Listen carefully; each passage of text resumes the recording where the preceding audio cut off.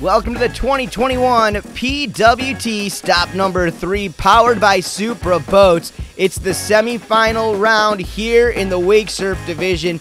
This is Nick Parros, been literally making waves throughout this entire season. We'll see what he puts together here today and now, starting off his run. Backside big spin 540, pops that board back around to the regular. And then right there in the switch stance going, switch stance 360 shove it.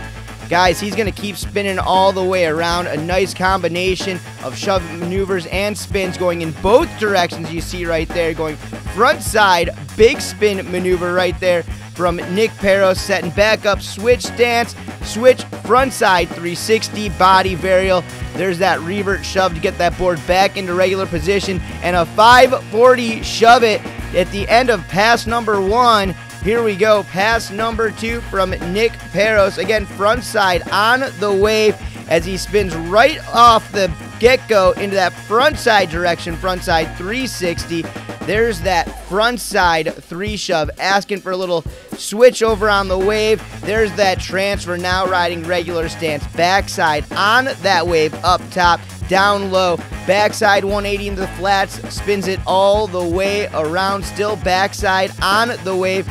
There's that 3 shove, again, doing that in the flats.